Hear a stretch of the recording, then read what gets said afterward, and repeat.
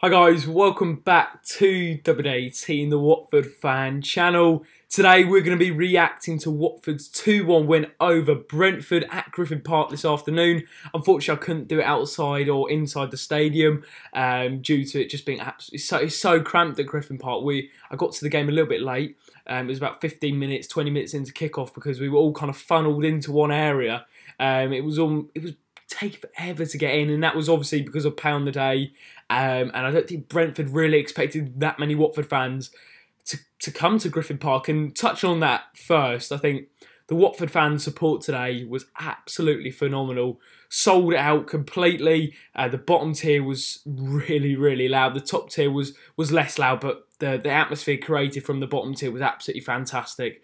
Really good from all concerned. And I think Watford have done well. I mean, the Stevenage game yesterday, everyone thought it was going to be an under-23 game, and the atmosphere was good there, but the fans took it to the next level today. I thought they were absolutely fantastic, and really kind of created into a league game. There was moments I didn't really think it was a pre-season game. The way the fans were that loud, so I think it was absolutely fantastic from Watford today. In terms of on the pitch, now obviously I said I got there a little bit late, but from what I've been reading. Obviously, we conceded first within inside 4 minutes. It was from a free kick, and then Ollie Watkins, Ben Foster saved it, and then Ollie Watkins got in on the rebound. So I can't really say a lot about our defending for that goal, but obviously not a good start, and to start quite slowly, I guess, within inside 4 minutes isn't great. But what has pleased a lot of fans is the response. Watford did come back in that first half, scoring 2 goals, really. The first of which was an own goal. I mean, it was one of the best own goals you ever see. He sliced it into his own net. Pereira sent the defender for a postcard, forced a save from Bentley, and I think the defender tried to clear it, and he sliced it into his own net, which was just incredible. I don't think I've ever seen anything like that kind of own goal anyway. And then it was another kind of defensive error for Brentford. The keeper, it was intercepted by Andre Gray, and he had a tap-in. So I think overall, it's kind of, whether it's enforced errors or it's unforced, I'm not too sure. I don't think they're great goals, but in terms of Andre Gray's confidence, it's going to be sky high at the minute. He scored 3 out of his last 4 pre-season games. He looks in really good nick, and he's making a real claim to Gracia that he's the man for the job this season, in a one-up top formation.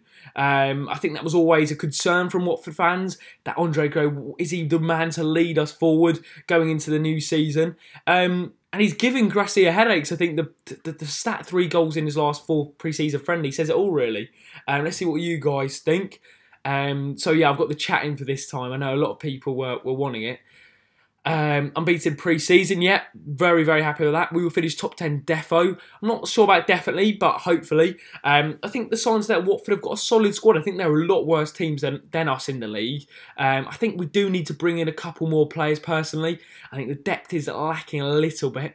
The likes of Chalobah, Decore, Delafeu aren't in the squad, and that is don't worry about it. That's due to injury. At the minute they pick up knocks. I remember obviously Chalobah came back on the last game of the season, so Gracia doesn't want to risk him over this pre-season. Decore is a bit of a weird one because with all the speculation that surrounds Decore, especially towards the start of the window.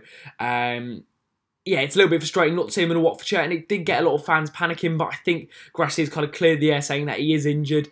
And then Gerard Delafeu was also picked up a little niggle, if you remember, after the Chelsea game, and it kind of went a little bit downhill. He didn't play that many games, actually. I think it was only 4 games, then he came back for the United game in the last game of the season. So Gracia, I think, is being a little bit tentative because of that. He doesn't want them to pick up another injury ahead of the new season. He thinks they're probably able to adapt, and that's also a bit of a worrying thing that they won't have any minutes. I'm hoping that they're going to be back for the Sampdoria game, just to get some minutes ahead of the Brighton game the week after. Right, so let's have a little look at the stream. But as I said, the first half was pretty good. We looked fresh, we looked lively. I thought Andre Gray did look very lively up front. He was making some good runs in behind. I thought Pereira looked good. I thought in the middle we looked comfortable as well. Capoue and Ashley Charles were really good on the ball and just looked confident in the midfield. But yeah, not really a lot to report. Also, Ben Foster, good to see the new Chantley's coming home, but also the fact he could distribute the ball off both feet. That was a notable feature of the first half and the second half. I thought Foster showed what we paid the £3 million for, and if not a little bit better than that, to be honest with you. Looked very quick off his line, great distribution. Made some comfortable saves. So all in all, a solid performance from Ben in his first outing back in England. Obviously, he played out in Austria. But no, I think, the signs there at Watford are looking good going into the new season. I think the Sampdoria game next week is a real sign of how well we're doing under Gracia. We're unbeaten so far, which is a good sign. And I think, I just think Watford are looking good. And I think Gracia knows his strongest team. I think he's playing a mixture with the under-23s. But the under-23s that he has brought in, the Alex Jakubiak and Ashley Charles, haven't looked out of place. And I think they maybe could feature in the Cup this season, maybe in the League Cup or the Carabao Cup and the FA Cup. So I like that blend from Gracia, the experience with a little bit of youth, but not too much where it becomes more of an under-23 fixture, pardon. Let's look at the comments. So, is there an ice cream van? Yeah, there is outside. I think we do need another striker. What's the rumours about Paco Alcacer? Now, it doesn't relate to the Brentford game today, but rumours have it that Watford have been in contact with Paco Alcacer over a possible move. But he's wanting a move to stay in La Liga, and he's seeing if Rodrigo leaves. I believe he is at Valencia, and go back to his former club. So that's the kind of rumours surrounding Paco Alcacer. If Rodrigo does stay, I think Alcacer could be on his way to Watford, but he wants to stay in La Liga for, he's probably settled in Spain as a Spanish international. So, I think that one really does depend on other events out of Watford's control. Where do you think you lot will come this season? I think we'll get top half. I think 12th, 11th would be fantastic. I think maybe even top 10 if we can get that. But just building on last season, really, it was a disappointing end to last season. I think if Watford can build on that, the league status last season, I think it'll be a good result. We're linked with a Mexican defender. Yeah, I'm not too sure how concrete that is. Do you think Ben Wilmot should be in the starting 11 in the league? I don't think he should be in the starting 11, but what I do really like about Ben Wilmot is that we are giving him a chance. I think he will feature prominently in the cup competitions. Sorry, I got a bit of a cold.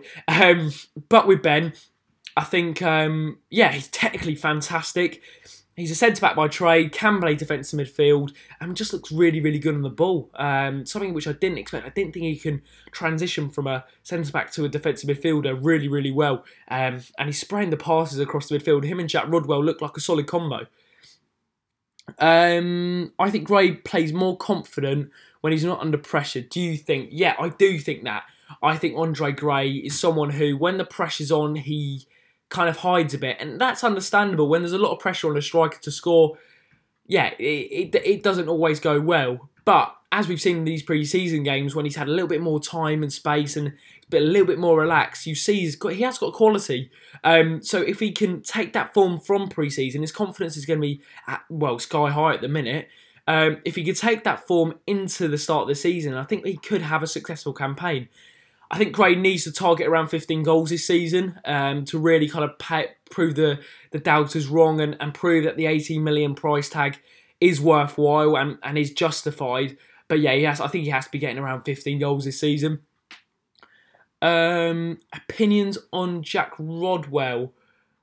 Yeah, I think it's all but confirmed, I think, with Jack Rodwell. I don't think he'd be playing in these pre-season games if he wasn't going to be involved. The fact he started yesterday and then he came on for the second half of around 60 minutes. I think Jack Rodwell is going to feature this season. I think it's back up for Tom Cleverley. Tom Cleverley obviously has been out recently and is out till, well, he's going to miss the start of the season anyway with an Achilles injury, which he said he's had throughout his career. It's finally now he's getting it sorted. He's played through games with pain and an injury. So Jack Rodwell, I think, is going to provide cover while Cleverley's out injured.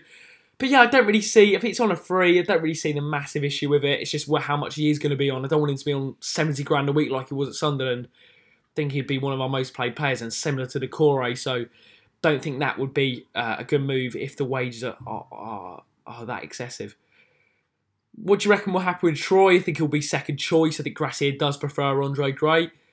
I think he'll stay for another season. Yeah, I think Andre Gray will. And hopefully he does, as I said, score 15 goals. But looking at today, thanks for the question and speaking in the chat. Hopefully that's a cool little feature on the side. So if you want me to continue with that, then let me know. But looking at today, we've got one more pre-season game at Sampdoria next Saturday, well, in Vicarage Road for the Graham Taylor match day, which I'm really, really looking forward to. Number one, it's our last pre-season game before the Brighton game, so we'll get to see how the squad are and if they're fit and ready to go for the week after. But also the unveiling of the Graham Taylor statue, which will be an absolutely fantastic occasion. So make sure you do get yourself down there early to see the unveiling of the Graham Taylor statue. I think it's going to be outside the club shop prior to kick-off. So yeah, no, I think really good signs coming out of pre-season. I think we do look sharp, especially up front. It's always been a worry with Watford fans whether we can bring the form in from pre-season into the full season. We have looked sloppy at times in pre-season, especially in recent years. I remember under Matt Sarri, we looked really poor.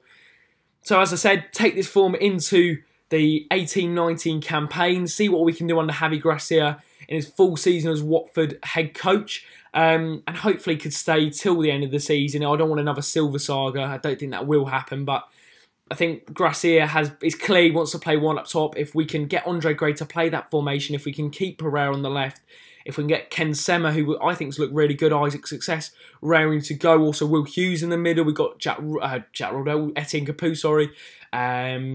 We've got Chalobah, Decore, Delafeu. When these players do come back, we've obviously got Mark Navarro and Messina, our new fullbacks. Fullbacks is a really strong area for Watford. So if we could keep our players fit, that is going to be a massive factor as well. But if we could keep our players fit, get them ready for Brighton at home on the first day of the season, we can have a successful campaign because the fixture list is pretty nice to us. We have a good start and a good end. So if we go into the season well, like we normally do, then I think it could be a really successful season under Javi Gracia. Let me know what you think. And your expectation for this season. Where do you think Watford will finish? Hopefully I can see some of you at the Sampdoria game. Thank you to everyone who said hello today. And then I'll catch you in the next video in the week for some more transfer news looking ahead to the Sampdoria game and the new season. Thanks for watching. As I said, remember to leave a like, subscribe, WD18, and don't forget to comment as always. And I'll see you in the next one.